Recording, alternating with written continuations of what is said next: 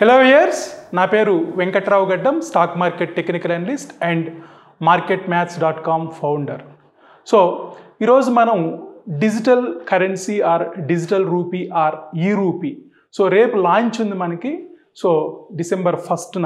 So దీని గురించి మనం అసలు ఏంటి ఈ digital rupee are E-Rupee and ఇది ఎలా డిఫరెన్షియేట్ అవుతుంది మన existing digital payment సిస్టమ్స్కి like PhonePe, Google pay ఇలాంటి వాటితోటి కంపారిజన్ ఎలా చేయొచ్చు. అండ్ మెయిన్ ఇంటెన్షన్ ఆఫ్ ఈరోజు ఈ డిస్కషన్ ఏంటంటే ఒక కామన్ మ్యాన్కి కూడా ఈ డిజిటల్ రూపీ అంటే ఏంటి, దీనివల్ల ఉపయోగాలు ఏంటి అండ్ ఇంకేమైనా డౌట్స్ ఉన్నాయో కూడా మనం క్లియర్ చేసుకోవడానికి ట్రై చేద్దాం. సో ఫస్ట్ మనకి జనరల్గా రకరకాల సిస్టమ్స్ చూసాం మనం, బార్టర్ సిస్టమ్స్ నుంచి, తర్వాత దానికి ముందు commodities, బార్టర్స్, next coin based and currency based. So still మనం 2000 వరకు కూడా currency, physical currency are fiat currency A country అయినా కానీ సో వాళ్ళు ఫిజికల్ ఫార్మాట్లో, అంటే ఇవాళ మనకి ఇండియాలో ఉన్న ఈ ఫిజికల్ ఈ డినామినేషన్స్ ఏవైతే ఉన్నాయో 2000 highest denomination, next 500 second highest denomination, next 200 third highest denomination, next 100 fourth highest denomination, అదేవిధంగా 50, 20, 10 ఈ విధంగా మనకి ప్రతి కంట్రీకి కూడా కొన్ని ఫిజికల్ కరెన్సీ అనేది ఉంది. అది అమెరికా అవ్వచ్చు, ఆస్ట్రేలియా అవ్వచ్చు, జర్మనీ అవ్వచ్చు, జపాన్ అవ్వచ్చు. ఏ పర్టికులర్ కంట్రీకి వాళ్ళ సావరిన్ నోట్స్, అంటే ఏదైతే సెంట్రల్ బ్యాంక్స్ ఉంటాయో ప్రతి కంట్రీకి సెంట్రల్ బ్యాంక్స్ ఏవైతే ఉంటాయో ఆ సెంట్రల్ బ్యాంక్స్ ఈ ఫిజికల్ కరెన్సీని ఇష్యూ చేస్తాయి. అంటే మనకి సపోజ్ ఇండియానే తీసుకుంటే మనకి ఇండియా ఇక్కడ మనకు ఒక సెంట్రల్ బ్యాంక్ ఉంటుంది. ఈ సెంట్రల్ బ్యాంక్ ని RBI మానిటర్ చేస్తూ ఉంటుంది. అంటే monitor in the sense central bank అంటే RBI ఆధ్వర్యంలో నడుస్తూ ఉంటుంది. ఏవైతే ఈ ఫిజికల్ నోట్స్ ఉన్నాయో, ఫిజికల్ కరెన్సీ ఉందో, ఈ ఫిజికల్ కరెన్సీని ఎవరు ఇష్యూ చేస్తారు, ఫస్ట్ ఎవరికి ఇష్యూ చేస్తారు. సో ఇక్కడ యాక్టర్స్ ఎవరు? సో ఇక్కడ యాక్టర్స్ మనకి సెంట్రల్ బ్యాంక్ ఒక యాక్టర్ అయితే, అంటే RBI ఒక యాక్టర్ అయితే, next banks and retailers. Okay, so ఎవరు ఈ ఫిజికల్ కరెన్సీని ఇష్యూ చేస్తారు ఇండియాలో అంటే RBI. సో RBI బ్యాంక్స్కి ఇష్యూ చేస్తే బ్యాంక్స్ నుండి మనకి రిటైలర్స్కి డిస్ట్రిబ్యూషన్ జరుగుతుంది. సో ఇక్కడ మనం మేజర్గా గుర్తుపెట్టుకోవాల్సింది ఎవరు ఇష్యూ చేస్తున్నారు, ఎవరు డిస్ట్రిబ్యూట్ చేస్తున్నారు. సో RBI ఇష్యూ చేస్తుంది అండ్ బ్యాంక్స్ డిస్ట్రిబ్యూట్ చేస్తున్నారు. ఎందుకు నేను ఇక్కడ ఈ పాయింట్స్ చెప్తున్నాను అంటే మనకి ఇప్పుడు డిస్కషన్ చేయబోయే E-Rupeeలో ఇవి కూడా మోస్ట్ ఇంపార్టెంట్. ఈ కరెన్సీ ఆర్ E-Rupeeని ఎవరు ఇష్యూ చేస్తారు, ఎవరు డిస్ట్రిబ్యూట్ చేస్తారు, ఎవరు ట్రాన్సాక్షన్స్ చేస్తారు, ఇవన్నీ ఇంపార్టెంట్. సో రిటైలర్స్గా మనం ఏం చేస్తాం, ఇక్కడ ట్రాన్సాక్షన్స్ చేస్తాం. ఒకరు కరెన్సీని ఇష్యూ చేస్తే, ఒకరు డిస్ట్రిబ్యూట్ చేస్తే, ఒకరు ట్రాన్సాక్షన్స్ చేస్తూ ఉన్నారు. సో ఇప్పుడు నా దగ్గర ఉన్న ఈ కరెన్సీని నేను ఇది ఎలా నేను డిస్ట్రిబ్యూట్ ఎలా నేను ట్రాన్సాక్ట్ చేయొచ్చు. నా దగ్గరికి డెఫినెట్లీ ఒక బ్యాంకు నుండి రావచ్చు, లేదా ఇంకొక రిటైలర్ దగ్గర నుండి రావచ్చు, రైట్. సో నేను ఈ క్యాష్ తోటి, ఈ ఫిజికల్ నోట్స్ తోటి నేను ఏం చేయొచ్చు అంటే ఏమైనా వస్తువులు కొనుక్కోవచ్చు, నేను అక్కడ ఎక్స్చేంజ్ చేయొచ్చు. సో ఇది ఒక లీగల్ టెండర్ అని చెప్పొచ్చు. ఈ కరెన్సీని ఒక లీగల్ టెండర్. అండ్ ఇక్కడ మనకి RBI గవర్నర్ సిగ్నేచర్ కూడా ఉంటుంది. ఇక్కడ ఉన్న ఈ కరెన్సీకి మనకి ఒక 3 ఫీచర్స్ ఉంటాయి. ఆ 3 ఫీచర్స్ ఏంటంటే, number 1 safety, number 2 trust, number 3 transaction finality are value. So ఈ నోట్కి ఒక వాల్యూ ఉంది యాక్చువల్గా. ఈ నోట్ ఇష్యూ చేసేటప్పుడే దీనికి ఉన్న వాల్యూ ఏంటో తెలుసు. సో మేబీ ఇన్ఫ్లేషన్ వల్ల ఈ వాల్యూ కొంత ఇంక్రీజ్ అవ్వచ్చు, డిక్రీజ్ అవ్వచ్చు. బట్ కరెంట్లీ దీని వాల్యూ 200, దీని వర్త్ 200 యాక్చువల్గా. సో ఇక్కడ సేఫ్టీ ఉంది, ట్రస్ట్ ఉంది. So trust in the sense ఇది నిజంగా ఒరిజినల్ నోటా, ఫేక్ నోటా. అంటే ఇక్కడ మనకు కొన్ని పారామీటర్స్ ఉంటాయి, అవి థ్రెడ్ అవ్వచ్చు, what ever it is. So ఇక్కడ in terms of trust, in terms of safety, in terms of value ఇది మనం నమ్మదగిందే యాక్చువల్గా, రైట్? సో మరి ఇది ఒక ఫిజికల్ ఫార్మాట్లో ఉన్న ఈ నోట్ ఇంత బాగా బ్యూటిఫుల్గా ఇన్ని వందల సంవత్సరాల నుంచి వర్క్ అవుతున్న ఈ నోట్ సడన్గా ఇప్పుడు ఇండియన్ గవర్నమెంట్ ఎందుకు డిజిటల్ రూపీలోకి రావాలి అని ఆలోచిస్తుంది యాక్చువల్గా. సో దీని మీనింగ్ ఏంటంటే ఇండియన్ గవర్నమెంట్కి ఈ నోట్ని ఏదో బ్యాన్ చేయాలనో, ఈ నోట్ని ఏదో డీవాల్యూ చేయాలనో ఉద్దేశం కానే కాదు. ఇది ఈ ఫిజికల్ కరెన్సీకి ఈ డిజిటల్ కరెన్సీ అనేది రీప్లేస్మెంట్ అయితే కానే కాదు, ఇది ఒక కాంప్లిమెంట్ మాత్రమే. సో ఎట్టి పరిస్థితుల్లో ఫస్ట్ మనకున్న అపోహల్లో ఈ నోటు రద్దయిపోయిద్దో లేకపోతే ఈ నోట్ ఇన్వాలిడ్ అయ్యిద్దో అని మీనింగ్ అయితే కానే కాదు. సో ఫస్ట్ ఆఫ్ ఆల్ ఈ నోట్కి వాల్యూ ఉంటుంది, ఇది ఫిజికల్ కరెన్సీ, దీనికి రీప్లేస్మెంట్ కాదు ఈ రూపీ అనేది, దీనికి కాంప్లిమెంట్ మాత్రమే ఈ రూపీ అనేది. ఓకే, ఇప్పుడు దీనికి మనకి ఏవైతే ఈ మూడు ఉన్నాయో ఇంత బ్యూటిఫుల్గా వర్క్ అవుతున్న ఈ సిస్టమ్ ఇండియన్ గవర్నమెంటే కాదు, వరల్డ్లో most of the countries digital కరెన్సీలోకే వెళ్తున్నారు. మనం ఇండియన్ గవర్నమెంట్ మనం పెట్టుకున్న పేరు ఈ రూపీ, బట్ అమెరికన్ గవర్నమెంట్ అవ్వచ్చు, యూరోప్లోని కంట్రీస్ అవ్వచ్చు, ఆస్ట్రేలియా అవ్వచ్చు, వీళ్ళందరూ కూడా స్లోగా ఒక కాన్సెప్ట్ తోటి డిజిటల్ కరెన్సీలోకి వెళ్తున్నారు. సో ఎందుకు, ఇక్కడ ఉన్న ప్రాబ్లమ్స్ ఏంటి ఫస్ట్ ప్రాబ్లమ్స్ చూద్దాం. ఈ నోట్స్ వల్ల ఎటువంటి డిసడ్వాంటేజెస్ ఉన్నాయో ఫస్ట్ చూద్దాం. ఈ డిసడ్వాంటేజెస్ని ఎలా ఓవర్కమ్ చేయాలో చెప్పగలిగేదే ఇప్పుడు మనం డిస్కస్ చేసుకోబోయే ఈ డిజిటల్ కరెన్సీ ఆర్ ఈ రూపీ. ఇండియాకు వస్తే ఇది ఈ రూపీ, రేపు అమెరికా అయితే మేబీ అది డాలర్ అవ్వచ్చు, what ever it is. So ఇక్కడ మనం ఫస్ట్ ఫిజికల్గా మనకున్న ఈ మూడు ఫీచర్స్ ఏవైతే ఉన్నాయో డిజిటల్ రూపీలో ఆర్ ఈ రూపీలో ఇవి ఉంటాయా అంటే డెఫినెట్లీ ఉంటాయి. డిజిటల్ రూపీలో కూడా సేఫ్టీ ఉంటుంది, డిజిటల్ రూపీలో కూడా మనకి ట్రస్ట్ ఉంటుంది, డిజిటల్ రూపీలో కూడా మనకి వాల్యూ ఉంటుంది. Okay, so one by one చూద్దాం. సో వీటికి జనరల్గా ఒక నేమ్ ఉంటుంది, ఇవే CBDC, central bank digital currency.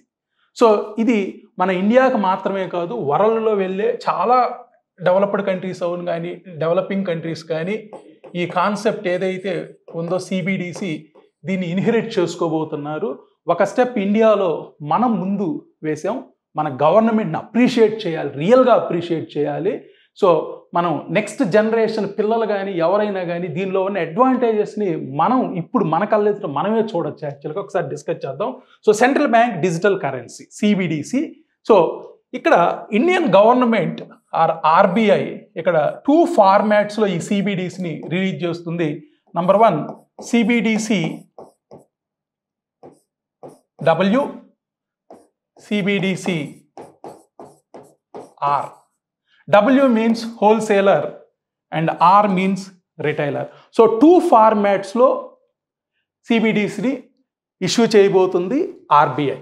So దీన్నే మనం ఈ రూపీ అన్నాం, ఇక ఎక్కడి నుండి కూడా దీన్ని ఈ రూపీ అన్నాం, electronic rupee. So CBDC W, CBDC R. W means wholesalers, R means retailers. So ఇక్కడ wholesalers means big financial institutions. ఈరోజు మనం దీని గురించి మాట్లాడలేదు. ఆల్రెడీ ఒక పైలట్ ప్రాజెక్ట్ కింద మనకి నవంబర్ 1న ఆల్రెడీ CBDC W అనేది ఒక పైలట్ ప్రాజెక్ట్ కింద ఇండియన్ గవర్నమెంట్ యాక్సెప్టెన్స్ తోటి RBI రిలీజ్ చేసేసింది. ఇక్కడ మొత్తం కూడా బ్యాంక్స్ టు బ్యాంక్స్ అవ్వచ్చు, ఇన్స్టిట్యూషన్స్ టు ఇన్స్టిట్యూషన్స్ అవ్వచ్చు.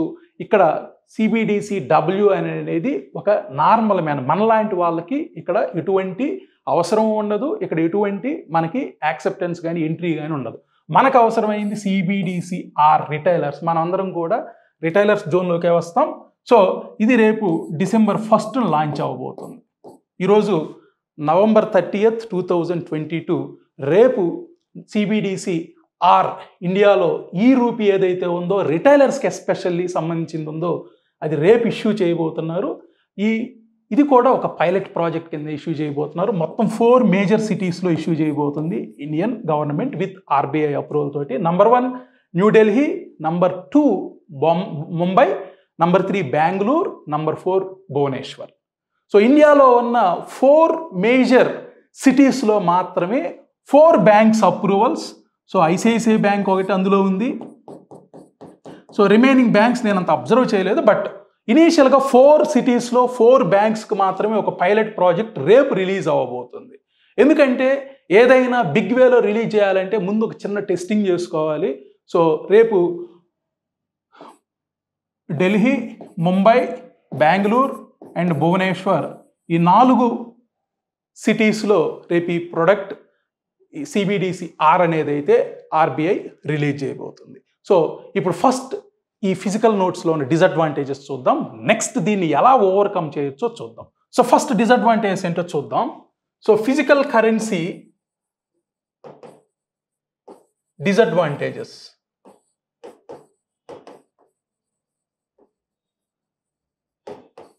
Number 1, maintenance. సో ప్రస్తుతం ఇండియాలో ఎన్ని లక్షల కోట్ల ఫిజికల్ కరెన్సీ మనకి చలామణిలో ఉందో మీకు ఐడియా ఉందా? ఎన్ని లక్షల కోట్లు ఇండియన్ గవర్నమెంట్ RBI యాక్సెప్టెన్స్ తోటి ఎంత మనీ ఇవాళ ఇండియాలో మార్కెట్ అంటే ఇండియాలో అవైలబిలిటీ ఉంది? అది బ్యాంక్స్ దగ్గర అవ్వచ్చు, రిటైలర్స్ దగ్గర అవ్వచ్చు, ఎవరి దగ్గరైనా అవ్వచ్చు. ఎంత కరెన్సీ ఇవాళ? సో ఇవాళ 32 trillion. So 1 trillion is nothing but 1 lakh crores. So 32 trillion means 32 lakh crores. ఈరోజు ఇండియాలో కరెన్సీ అది 10 రూపీస్ నోట్స్ అవ్వచ్చు, 2000 అవ్వచ్చు, 20,000, 200 అవ్వచ్చు, 100 అవ్వచ్చు, 32 lakh crores ఇవాళ ఇండియాలో చలామణిలో ఉన్న మార్కెట్. ఇది latest figure as per RBI website, 32 lakh crores. So demonetisation టైంలో 2016 నవంబర్లో ఎంత చలామణిలో ఉంది ఇండియాలో అంటే less than 15 lakh crores.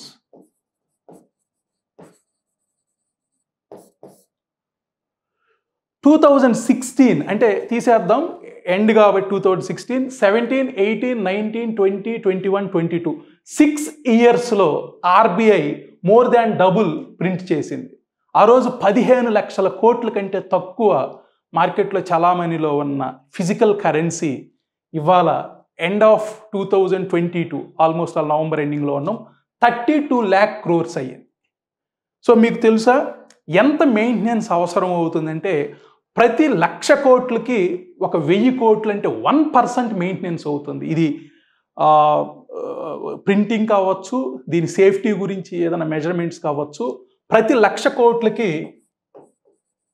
For every 1 lakh crore there may be 1,000 crores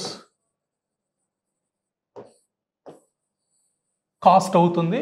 ఇవాళ ఉన్న 32 లక్షల కోట్లకి ఇండియన్ గవర్నమెంట్కి 3,200 crores దీనికి మెయింటెనెన్స్ ఖర్చు అవుతుంది. నేను చెప్పేది మళ్ళా ఏటీఎంస్ మెయింటెనెన్స్ కానీ ఇవన్నీ కాదు. ఇది in terms of printing, in terms of invalid notes అంటే ఏదైనా చిరిగిపోయిన నోట్స్ కానీ వీటి గురించి మాత్రమే మనం మాట్లాడుతున్నాం. Indian government RBIకి 3,200 crores as of now maintenance అవుతుంది. రేపు ఒకవేళ ఇది 50 lakh crores వెళ్తే ఈ చలామణి అవుతున్న మనీ ప్రతి సంవత్సరం 5,000 crores ఎక్స్పెన్స్ అవుతుంది, కాస్టింగ్ అవుతుంది first. So number 1 maintenance are issue అవ్వటానికి కావలసిన మినిమం ఛార్జెస్ ఏవైతే ఉన్నాయో 1% అవుతుంది. అంటే ప్రతి 100 రూపాయలకి 1 రూపాయి ఖర్చు అవుతుంది. యాక్చువల్గా మనం ఈజీగా అర్థం చేసుకోవాలి అని అంటే 100 రూపాయలకి 1 రూపాయి ఖర్చు అవుతుంది. ఓకే, సో ఇది ఒక అడ్వాంటేజా డిసడ్వాంటేజా? డెఫినెట్లీ ఇది ఒక డిసడ్వాంటేజే. ఒకవేళ మనకి ఎటువంటి అదర్ సోర్స్ లేకపోతే తప్పదు. మనకి E-Rupee, డిజిటల్ రూపీ లాంటి సోర్స్ ఉంది కాబట్టి సో ఫస్ట్ దీన్ని తప్పించుకోవచ్చు. So number 2 tracking.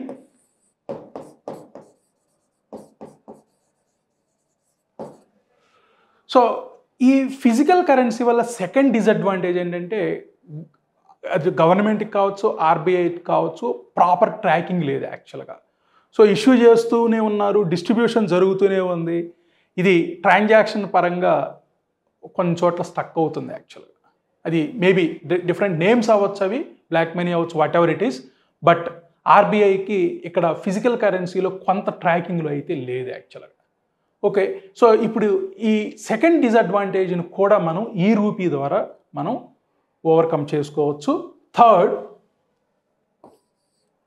Cross border transactions. మనకి బయట కంట్రీస్ నుంచి ఇండియాకి వచ్చే కొంత మనీ ఏదైతే ఉందో ఇక్కడ క్రాస్ బోర్డర్ ట్రాన్సాక్షన్స్లో 2 రకాలుగా ఉన్నాయి. సో అవి ఒకటి ఇన్ టర్మ్స్ ఆఫ్ ఫీజ్, అంటే ఇప్పుడు సపోజ్ అమెరికా నుండి ఎవరన్నా ఇండియాకి మనీ పంపాలి అని అంటే, so in terms of fees కానీ వీటిల్లో మనకి కొంత క్లారిటీ ఉంది. సో కొంత డైవర్ట్ అవుతున్న మనీ ఏదైతే హవాలా రూపంలో ఉందో అలాంటి వాటిని కూడా ఇక్కడ కంట్రోల్ చేయొచ్చు. Number 4th, especially fake notes. So మనకు కొన్ని కంట్రీస్ నుండి వాటినే మనం ఫేక్ నోట్స్ ఇండియాలోకి ఎంటర్ అవుతున్నాయి. వీటిని కూడా అరికట్టడానికి గవర్నమెంట్కి ఒక బిగ్ ఛాలెంజ్ అయ్యింది. సో సిమిలర్ మన ఇండియన్ గవర్నమెంట్ ఆర్బీఐ అప్రూవల్తో ఉన్న నోట్స్ లాంటివే మనకు కొన్ని ఫేక్ నోట్స్ వస్తూ ఉన్నాయి. ఏది ఫేక్ నోట్ ఏది కరెక్ట్ నోట్ అనేది ఒక కామన్ మ్యాన్కి అర్థం కాదు. హై ఎక్స్పర్ట్స్, బ్యాంకర్స్ వీళ్ళు తప్ప నార్మల్ కామన్ మ్యాన్కి దాన్ని ఐడెంటిఫై చేయలేరు యాక్చువల్గా. సో ఇలాంటి విషయాల్లో కూడా మనకి ఈ రూపీ ద్వారా ఈ ఫేక్ నోట్స్ని కంట్రోల్ చేయొచ్చు. సో మేజర్గా ఇంకా కొన్ని డిసడ్వాంటేజెస్ ఏవైతే ఉన్నాయో వీటిని ఓవర్కమ్ చేయడానికి మనకి ఈ రూపీ ఎలా ఉపయోగపడుతుందో ఇప్పుడు 1 by 1 చూద్దాం. సో ఈ సిబిడిసి అనుకున్నాం. ఈ సిబిడిసిలో దీన్ని వైట్ పేపర్లో వీళ్ళు ఆర్బీఐ చెప్పిన నేమ్ ఏంటంటే కాన్సెప్ట్ నోట్. సో ఈ రూపీకి ఇంకొక పేరు కాన్సెప్ట్ నోట్. సో చాలామందికి వస్తున్న ఒకే ఒక డౌట్ ఏంటంటే, మనం ఆల్మోస్ట్ ఆల్ ఇంటర్నెట్ స్టార్ట్ అయిన early 2000 ఆర్ 2003 నుండి కూడా all major banks like ICICI bank, HDFC bank, SBI, Kotak, so వీళ్ళందరూ కూడా డిజిటల్ ట్రాన్సాక్షన్స్ చేస్తున్నారు కదా. మళ్ళీ ఈ కాన్సెప్ట్ ఏంటి, డిజిటల్ కరెన్సీ ఏంటి, అక్కడ డిజిటల్ ట్రాన్సాక్షన్స్ చేస్తున్నారు కదా అని అంటే, ఇక్కడ మనం అర్థం చేసుకోవాల్సింది 2 things. నంబర్ 1, డిజిటల్ పేమెంట్స్ వేరు అండ్ డిజిటల్ కరెన్సీ వేరు. సో ఈ డిజిటల్ కరెన్సీ అనేది ఎక్స్టెన్షన్ మాత్రమే ఎవరికి, ఫిజికల్ కరెన్సీకి. సో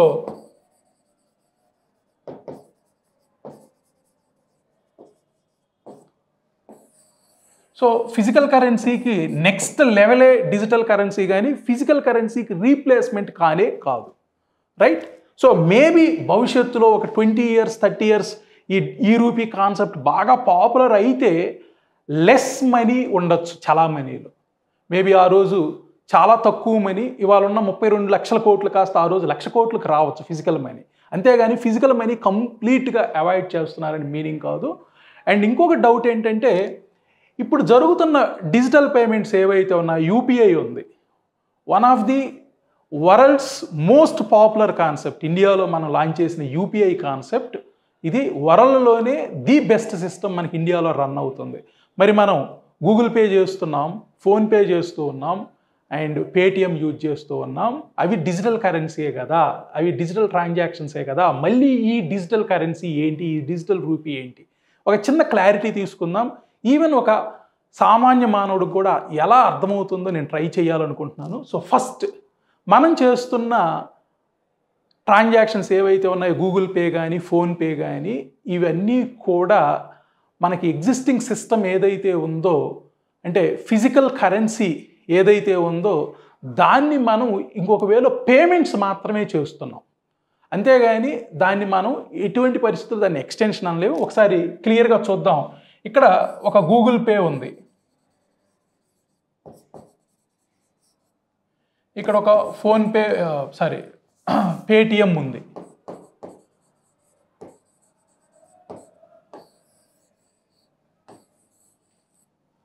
మనం జాగ్రత్తగా గమనిస్తే ఇవాళ నా పేటిఎంకి ఒక వ్యాలెట్ ఉంది, ఈ వ్యాలెట్లో సపోజ్ ఇవాళ నా దగ్గర ఒక 5000 రూపీస్ ఉన్నాయి.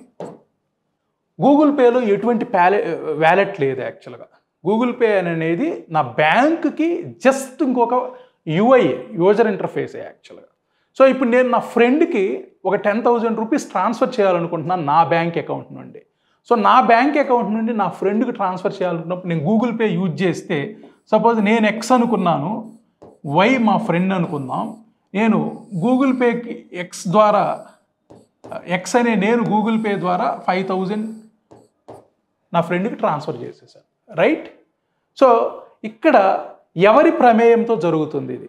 సపోజ్ నాకు ఐసిఐసిఐ బ్యాంకులో అకౌంట్ ఉంది, నా ఫ్రెండ్కి హెచ్డిఎఫ్సి బ్యాంకులో అకౌంట్ ఉంది. ఎంతమంది ఇక్కడ ఇన్వాల్వ్ అవుతున్నారు? సో గూగుల్ పే అనేది ఒక మీడియేటరే.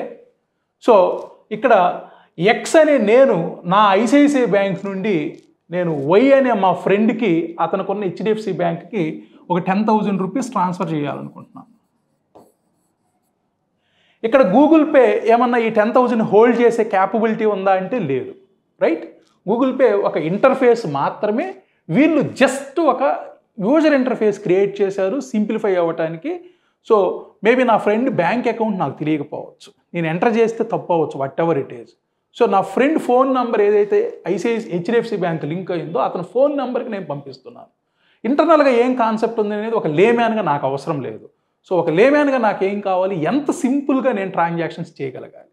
సో నా 10,000 రూపీస్ నేను అతని బ్యాంక్ అకౌంట్కి వేయాలంటే రెగ్యులర్ ట్రెడిషనల్ ఆన్లైన్ సిస్టంలో నేను ఈ 10,000ని అతని బ్యాంక్ డీటెయిల్స్ తీసుకోవాలి, ఇవన్నీ నోట్ చేయాలి. ఇదంతా కూడా first time taking, and second maybe నేను మళ్ళీ అది అవునో కాదో వెరిఫై చేసుకోవాలి, ఇవన్నీ ఉన్నాయి. అలా కాకుండా ఒక సింపుల్ యూపీఐ ద్వారా మనకి బ్యాక్గ్రౌండ్ యూపీఐ లేకపోతే ఇంకే టెక్నాలజీ నాకు అవసరం లేదు. గూగుల్ పే ద్వారా నేను సింపుల్గా నా ఫ్రెండ్కి 10,000 ట్రాన్స్ఫర్ చేశాను. ఇక 10,000 ట్రాన్స్ఫర్ చేసే క్రమంలో నా బ్యాంక్ ఇన్వాల్వ్ అవుతుంది, నా ఫ్రెండ్ బ్యాంక్ కూడా ఇన్వాల్వ్ అవుతుంది. ఓకే, సో ఇక్కడ ఎటువంటి హోల్డింగ్ కాన్సెప్ట్ లేదు, డైరెక్ట్గా గూగుల్ పే ద్వారా ఇలా జరిగింది. అదే పేటిఎం చేయాలనుకున్నాను. సో పేటిఎంలో కూడా మనకి యూపీఐ కాన్సెప్ట్ ఉంది, అది వేరే విషయం, నేను అది అనట్లేదు. సపోజ్ నేను ఉబర్లో ట్రావెల్ చేయాలనుకుంటున్నాను. ఉబర్లో నేను హైదరాబాద్లో గచ్చిబౌలి నుండి సపోజ్ నేను దిల్సుఖ్ నగర్ వెళ్ళాలనుకున్నాను. ఒక 500 రూపీస్ ఛార్జ్ అవుతుంది. సో ఈ 500 రూపీస్ నేను పేటిఎం నుంచి చెయ్యాలి ఉబర్కి అనుకుంటే ఫస్ట్ నా వ్యాలెట్లో మనీ ఉండాలి, రైట్? నేను క్యాష్ ఇవ్వటం వేరు, నేను పేటిఎం నుంచి చెయ్యాలి అని అంటే ఫస్ట్ ఏం జరుగుతుంది, నా వ్యాలెట్లో మినిమం ఆ 500 ఉందా లేదా అనేది వెరిఫై చేస్తుంది, రైట్? సో ఇక్కడ పేటిఎంకి వ్యాలెట్ అనే కాన్సెప్ట్ ఏదైతే ఉంది, ఎందుకంటే most of the common మ్యాన్స్కి Paytm application గురించి కూడా ఒక ఐడియా ఉంది. సో ఈ వ్యాలెట్ అంటే ఏంటి, ఇక్కడ వ్యాలెట్ ఎందుకు లేదు అనేది మాత్రమే తెలుసుకుంటే చాలు. ఇక్కడ ఈ వ్యాలెట్ అనే కాన్సెప్టే ఇప్పుడు మనకి డిజిటల్ రూపీలో కాన్సెప్ట్ ఈ రూపీలోకి వచ్చే కాన్సెప్ట్ ఈ వ్యాలెట్టే. సో ఈ వ్యాలెట్ అంటే జస్ట్ లైక్ మన దగ్గర ఉన్న ఒక పర్సు అనుకుందాం, మన పర్సులో మనకున్న అమౌంట్ ఇది అనుకుందాం, ఓకే? సో ఇక్కడ ఈ వ్యాలెట్ ఎవరు మెయింటైన్ చేస్తున్నారు? పేటిఎం అనే కంపెనీ మెయింటైన్ చేస్తుంది. అఫ్ కోర్స్ అది ఇండియన్ గవర్నమెంట్ అప్రూవల్ తోటే ఉంది. సో ఈ కాన్సెప్ట్ ఏదైతే ఈ వ్యాలెట్ ఉందో, ఈ వ్యాలెట్లో నేను లోడ్ చేసుకున్నాను 5,000 రూపీస్. సో ఈ 5,000 రూపీస్ని నేను నా అవసరాలకి యూజ్ చేసుకోబోతున్నాను. మరి ఈ రెండింటికి తేడా ఏంటి?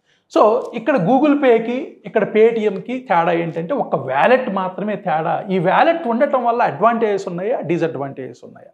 డెఫినెట్లీ ఈ వ్యాలెట్ ఉండటం వల్ల దాని అడ్వాంటేజెస్ డిసడ్వాంటేజెస్ కంటే కూడా ఇక్కడ నా 2 బ్యాంక్స్ ఇన్వాల్వ్మెంట్ అవుతుంది, రైట్? గూగుల్ పే చేసినప్పుడు నా 2 బ్యాంక్స్ ఇన్వాల్వ్మెంట్ అవుతుంది. ఇక్కడ ఎవరెవరు ఇన్వాల్వ్ అవుతున్నారు? సపోజ్ దీన్నే మనం ఫిజికల్ ఫార్మాట్లో ఆలోచించుకుందాం. నేను ఉబర్ ఎక్కాను, క్యాష్ అక్కడ డెస్టినేషన్లో నేను క్యాష్ అని చూజ్ చేసుకున్నాను అని అంటే ఇక్కడ నేను అతనికి దిగిన తర్వాత ఒక 500 రూపీస్ నోట్ నాది, అంటే ట్రాన్సాక్షన్ మా ఇద్దరి మధ్య క్లోజ్ అవుతుంది, రైట్? సో ఇక్కడ ట్రాన్సాక్షన్ సెటిల్మెంట్ అనేది వ్యాలెట్ ఎవరో, ఆ వ్యాలెట్ ఓనర్ ఎవరో అక్కడి నుండి డెస్టినేషన్ పర్సన్కి వెళ్తుంది, రైట్? వ్యాలెట్ అనే కాన్సెప్ట్ ఉండటం వల్ల వ్యాలెట్ ఈజ్ నథింగ్ బట్ మన ఫిజికల్ పర్సు ఉన్నట్లే యాక్చువల్గా మన దగ్గర. ఈ ఫిజికల్ పర్సులో నుంచి మనం 500 రూపాయలు తీసి ఎలా ఇస్తున్నామో అక్కడ నా 500 రూపాయలకి ఏ అదర్ పర్సన్స్కి ఏ బ్యాంక్కి సంబంధం లేదు. నేను 500 డైరెక్ట్గా ఉబర్ క్యాబ్ డ్రైవర్కి ఇచ్చేస్తున్నాను, రైట్? అదే ఇక్కడ నేను గూగుల్ పే చేశాను అంటే ఇక్కడ ఎవరి ఇన్వాల్వ్మెంట్ ఉంది? 2 బ్యాంకుల మధ్య ఇన్వాల్వ్మెంట్ ఉంది. సో నా సోర్స్ బ్యాంక్ నుండి ఉబర్ డ్రైవర్ బ్యాంక్కి వెళ్ళే ఛాన్స్ ఉంది. అదే నేను పేటిఎం వ్యాలెట్ నుంచి చేస్తే ఏమవుతుంది, పేటిఎం కంపెనీ నుండి డైరెక్ట్గా ఆ పర్సన్ వ్యాలెట్కి వెళ్తుంది. సో ఇదే కాన్సెప్ట్ని, అంటే నేను ఇక్కడ డిజిటల్ ఈ-రూపీ అనే కాన్సెప్ట్ని చెప్పడం కోసం ట్రై చేస్తున్న కాన్సెప్టే. ఇక్కడ ఫస్ట్ స్ట్రక్చర్ ఎలా ఉంటుందో చూద్దాం. సో ఫస్ట్ ఆర్బీఐ, నెక్స్ట్ కొన్ని బ్యాంక్స్, అది హెచ్డిఎఫ్సి బ్యాంక్ అవ్వచ్చు. నేను ఎగ్జాంపుల్ కోసం కొన్ని బ్యాంక్స్ ఇస్తున్నాను.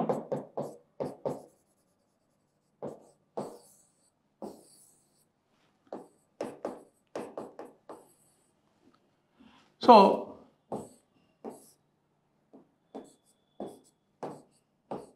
ఇక్కడ ఆర్బీఐ ఇష్యూ చేస్తుంటే వీళ్ళు డిస్ట్రిబ్యూట్ చేస్తారు మనకి.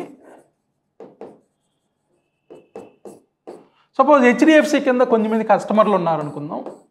So suppose customer 1, customer 2, customer 3, customer 4. అదే ఇక్కడ కూడా కొంతమంది కస్టమర్స్ ఉన్నారు, 1, 2, 3 ఇలా. సో ఇక్కడ సపోజ్ కస్టమర్ 1 అనే ఈ పర్సన్ తన దగ్గరున్న అమౌంట్ ఏదైతే ఉందో ఈ అమౌంట్ని, అది ఆన్లైన్లో ఉన్న అమౌంట్ అవ్వచ్చు, ఫిజికల్గా నా దగ్గర ఉన్న ఇంట్లో ఉన్న బీరువాలో ఉన్న అమౌంట్ అవ్వచ్చు, దీన్ని నేను ఈ-రూపీలో కన్వర్ట్ చేసుకోవాలి అని అంటే ఫస్ట్ నాకు ఒక వ్యాలెట్ ఉండాలి. యాజ్ ఏ రిటైల్ యూజర్ నాకు ఒక వ్యాలెట్ ఉండాలి. సో ఇక్కడ ఫస్ట్ ఆరిజిన్ ఎవరు, ఈ ఫిజికల్ మనీని ఎవరైతే ప్రింట్ చేశారో వాళ్ళు ఆర్బీఐ. ఈ ఆర్బీఐ ఎవరికి ఇష్యూ చేస్తుందంటే డైరెక్ట్గా బ్యాంక్స్కే ఇష్యూ చేస్తుంది ఫిజికల్ మనీ. ఫిజికల్ మనీని ఏ విధంగా ఇష్యూ చేస్తుందో సేమ్ ఇక్కడ ఈ-రూపీస్ కూడా సెంట్రల్ బ్యాంక్ ఇష్యూ చేస్తుంది. కొన్ని ఈ-రూపీస్ ఎస్బీఐకి, కొన్ని ఈ-రూపీస్ ఐసిఐసిఐ బ్యాంక్కి, కొన్ని ఈ-రూపీస్ HDFC bank. Suppose 32 trillion money ఏదైతే ఉందో ఒక్కొక్క దాన్ని ఒక్కొక్క డినామినేషన్కి, ఇక్కడ మనం గుర్తుపెట్టుకోవాల్సింది అన్నీ ఒక రూపీలో రావు, టోకెన్స్ అయినప్పటికీ 100 రూపీస్ ఏదైతే ఫిజికల్ ఫార్మాట్లో ఉన్న 100 ఉందో ఇక్కడ కూడా మనకి 100 టోకెన్ అనేది ఒకటి వస్తుంది. యాక్చువల్గా 2000 టోకెన్ ఉంటుంది, 100 టోకెన్ ఉంటుంది, 500 టోకెన్ ఉంటుంది. మనకి ఫిజికల్ డినామినేషన్స్ ఎలా ఉన్నాయో ఈ-రూపీలో కూడా మనకి అవే డినామినేషన్స్ యాజ్ ఇట్ ఈస్గా వస్తాయి మన వ్యాలెట్లోకి. ఇక్కడ మనం వాటిని టోకెన్స్ అంటాం. సో 500 నోట్ ఏదైతే ఉందో ఒక 500 టోకెన్ మన దగ్గర ఉందంటే అది ఈక్వల్ టు 500 నోట్తో ఈక్వల్. యాక్చువల్గా అదే 2000 టోకెన్ ఒకటి ఉంది మన దగ్గర అంటే మన వ్యాలెట్లో అది 2000 రూపీస్ వర్త్తో సమానం. అంటే సపోజ్ ఇప్పుడు నేను C1 అనుకుందాం, నాకు హెచ్డిఎఫ్సి బ్యాంక్లో అకౌంట్ ఉంది. నేను ఇక్కడికి వెళ్ళి నేను హెచ్డిఎఫ్సి బ్యాంక్ రిక్వెస్ట్ చేశాను, నా ఆన్లైన్ అకౌంట్ వేరు, నా డిజిటల్ వ్యాలెట్ వేరు. నా ఆన్లైన్ అకౌంట్ ఏదైతే ఉందో అది యాజ్ ఇట్ ఈస్గా రన్నింగ్లో ఉంటుంది. నేను మళ్ళీ ఒక వ్యాలెట్ క్రియేట్ చేసుకోవాలి. ఇంకా దీని గురించి పూర్తి క్లారిటీ లేదు, రేపు మనకు క్లారిటీ రావచ్చు. ఈ వ్యాలెట్ దేనితో అయినా ఒక యునిక్ నంబర్తో లింక్ అవుతుందా, ఆధార్తో లింక్ అవుతుందా, ఇటువంటి క్లారిటీ అయితే రాలేదు. మనం ఇంకొక 1 వీక్ ఆగితే క్లారిటీ వస్తుంది. ఈ వ్యాలెట్ నా యునిక్ కోడ్తో ఉంటుంది. నా బ్యాంక్ అకౌంట్ ఎలా యునిక్కో, నా మొబైల్ నెంబర్ ఎలా యునిక్కో, నా ఆధార్ నెంబర్ ఎలా యునిక్కో ఇక్కడ నా వ్యాలెట్ యునిక్ అవుతుంది. సో ఇప్పుడు నేను నా ఆన్లైన్లో ఉన్న అమౌంట్ని నేను ఏటీఎంలోకి వెళ్ళి ఎలా విత్డ్రా చేసుకుంటున్నానో, అక్కడ ఎలా నాకు ఫిజికల్ డినామినేషన్ నోట్స్ ఎలా వస్తున్నాయో ఇక్కడ నా ఈ వ్యాలెట్లో కూడా నేను ఆ విధంగా టోకెన్స్ని ట్రాన్స్ఫర్ చేసుకోవచ్చు. బ్యాంకు దగ్గరికి వెళ్ళి నేను ఆ టోకెన్స్ని ఈజీగా ట్రాన్స్ఫర్ చేసుకోవచ్చు. ఇవాళ నా దగ్గర ఉన్న ఒక ఎలక్ట్రానిక్ వ్యాలెట్లోకి ఈ-రూపీస్ని నేను ఈజీగా ట్రాన్స్ఫర్ చేసుకోవచ్చు. నా బ్యాంక్ అకౌంట్ వేరు, నా వ్యాలెట్ వేరు.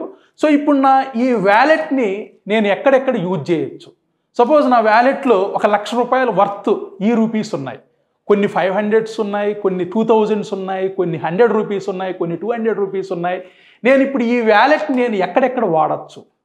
నంబర్ 1, ఈ వ్యాలెట్ నుంచి ఈ-రూపీస్ నుంచి నేను ఆన్లైన్ ట్రాన్సాక్షన్స్ ఒక బ్యాంకుకు చేయొచ్చు.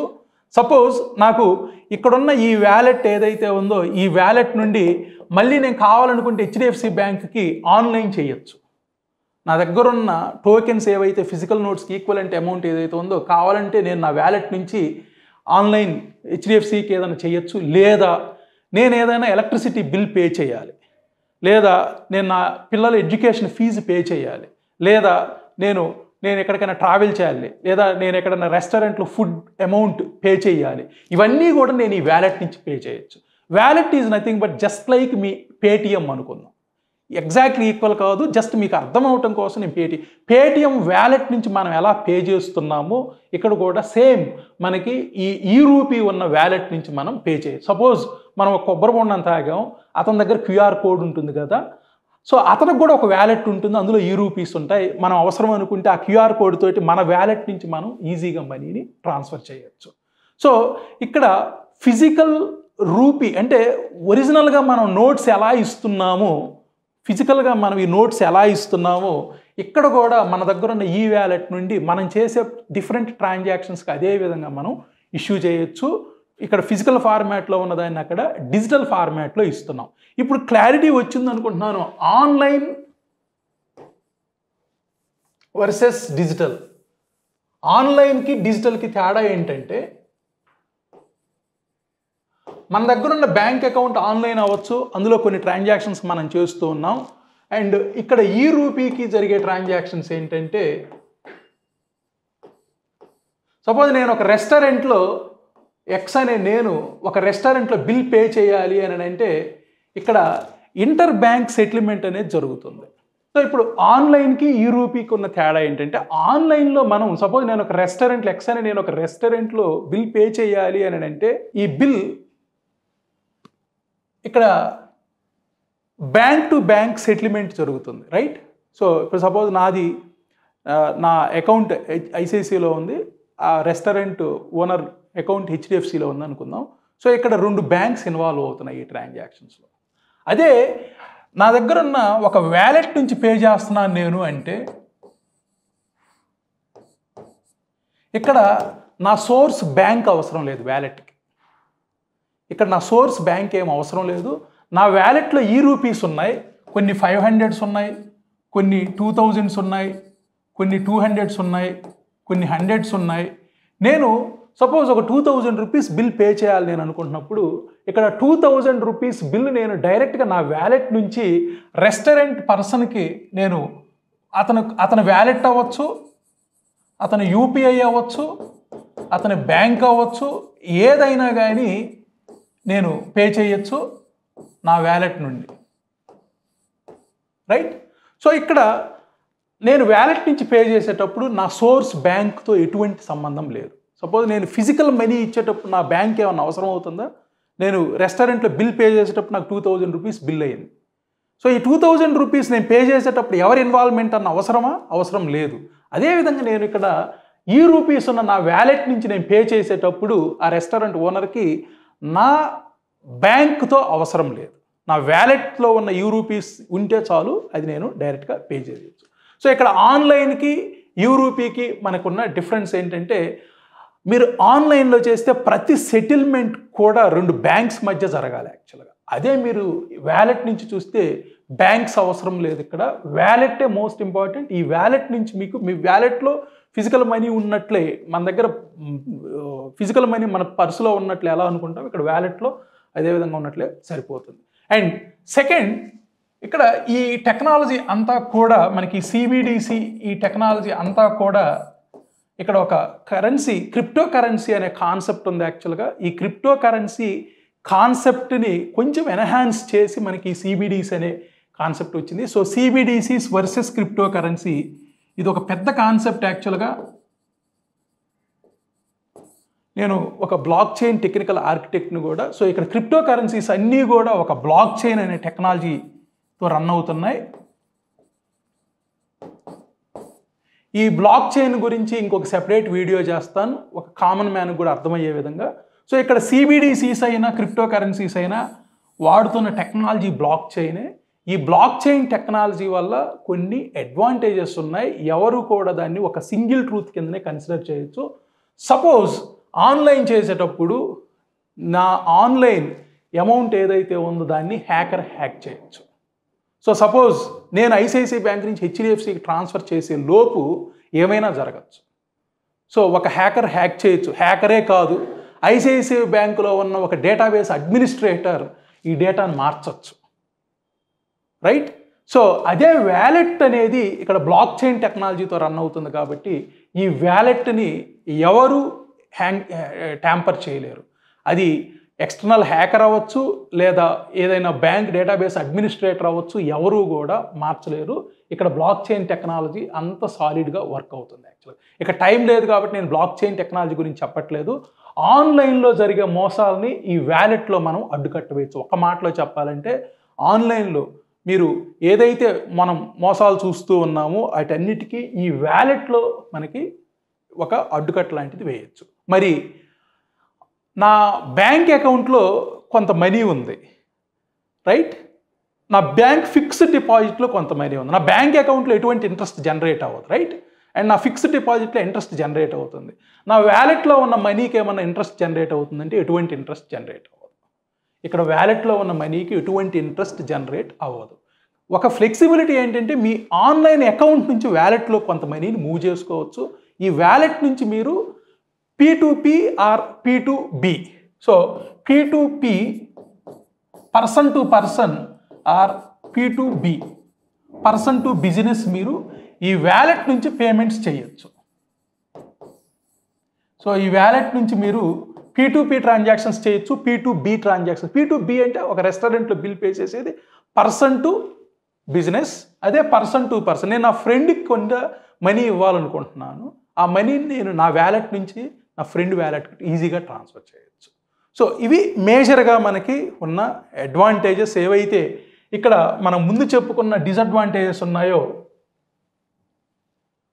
సో ఇక్కడ ఇండియన్ గవర్నమెంట్కి ప్రజెంట్ ఒక 3,000 కోట్లు, ఈ 32 లక్షల కోట్లు మనీని మెయింటైన్ చేయడానికి సంవత్సరానికి 3,000 కోట్లు అవసరం అవుతుంది. E-Rupeeలో అది అవసరం లేదు. ట్రాకింగ్ ఈజీ అవుతుంది. ఎవరి డిజిటల్ వ్యాలెట్లో ఎక్కడ మనం RBI ఇష్యూ చేసిన కరెన్సీ ఎక్కడుందో ఈజీగా తెలిసిపోతుంది. Cross border transactions in terms of less fee చేయొచ్చు, లేదంటే హవాలా లాంటి ట్రాన్సాక్షన్స్ని అరికట్ట వేయచ్చు. అదేవిధంగా ఫేక్ నోట్స్, సో మనకి డొమెస్టిక్గా తయారవుతున్న ఫేక్ నోట్స్ అవ్వచ్చు లేదా ఎక్స్టర్నల్గా తయారవుతున్న ఫేక్ నోట్స్ అవ్వచ్చు, సిస్టంలోకి వచ్చే ఛాన్సే లేదు ఈ E-Rupee డిజిటల్ ఫార్మాట్లో ఉండటం వల్ల. సో ఫైనల్గా మనం దీనివల్ల ఈ డిసడ్వాంటేజెస్ ఏవైతే ఫిజికల్ కరెన్సీలో ఉన్నాయో వాటిని మనం ఇక్కడ E-Rupeeలో ఓవర్కమ్ చేసుకోవచ్చు. సో ఫేజ్ 2లో ఇప్పుడు మనకి రేపు రిలీజ్ అవుతుంది ఫేజ్ 1. ఫేజ్ 2లో మళ్ళీ కొన్ని సిటీస్, ఆ ఫేజ్ 2లో హైదరాబాద్ కూడా ఉంది సిటీ. ఫేజ్ 2లో మనకి ఇంకొక 8 బ్యాంకులు యాడ్ అవ్వబోతున్నాయి, ఇంకొక 8 సిటీస్ యాడ్ అవ్వబోతున్నాయి. ఫేజ్ 1లో 4/4తో వస్తుంది, 4 సిటీస్ అండ్ 4 బ్యాంక్స్. ఫేజ్ 2 ఇంకొక 8 బ్యాంక్స్ అండ్ ఇంకొక 8 ప్లేసెస్తో రాబోతుంది. అందులో హైదరాబాద్ కూడా ఉంది. మనం నెక్స్ట్ వీడియోలో కరెక్ట్గా ఇంకా అర్థమయ్యే విధంగా మనం ఇంకొక వీడియో ట్రై చేద్దాం. ఒక వ్యాలెట్ ఓపెన్ చేసి మరి బోర్డు మీద ఎక్స్ప్లెయిన్ చేద్దాం. సో మనమే ఒక వ్యాలెట్ క్రియేట్ చేసి మనం ఏ విధంగా P2P ట్రాన్సాక్షన్స్ చేయొచ్చు, P2B ట్రాన్సాక్షన్స్ చేయొచ్చు చూద్దాం. సో ఓవరాల్గా వ్యాలెట్లో ఉన్న మనీ మన ఫిజికల్ వ్యాలెట్లో ఉన్న మనీతో ఈక్వల్ అని చెప్పుకోవచ్చు. ఇక్కడ only thing fake notes problem లేదు. సెకండ్, మనకి ఏదైతే ట్రాకింగ్ లాంటి కాన్సెప్ట్ RBIకి అవసరమో అది కూడా డిసడ్వాంటేజ్ని ఓవర్కమ్ చేయొచ్చు. మనకి ఇండియన్ గవర్నమెంట్కి ఏదైతే ప్రజెంట్ 3,000 crores దీనికి మెయింటెనెన్స్ అవుతుందో దీన్ని మనం ఓవర్కమ్ చేయొచ్చు. ఫోర్త్ వన్ మేజర్గా మనకి క్రాస్ బోర్డర్ ట్రాన్సాక్షన్స్. మేబీ రేపు ఇక్కడ నుండి రష్యాకి ఆన్లైన్లో మనీ ట్రాన్స్ఫర్ చేయాలనుకుంటున్నాం. సో ఇక్కడ మన వ్యాలెట్ నుంచి, అంటే మనం ఒక పర్సన్ అవ్వచ్చు, ఇక్కడ ఒక బ్యాంక్ అవ్వచ్చు, ఎవరికైనా కానీ సేమ్ వాళ్ళకు కూడా వ్యాలెట్స్ అనే కాన్సెప్ట్ ఉంటుంది. ఇది ఈరోజు మనం E-Rupee గురించి ఒక డిస్కషన్. మళ్ళీ నెక్స్ట్ వీడియోలో ఈసారి ఫిజికల్గా అంటే ప్రాక్టికల్గా దీన్ని ఎలా మూవ్ చేయొచ్చో చూస్తూ ఒక వీడియో చేద్దాం. Thank you so much.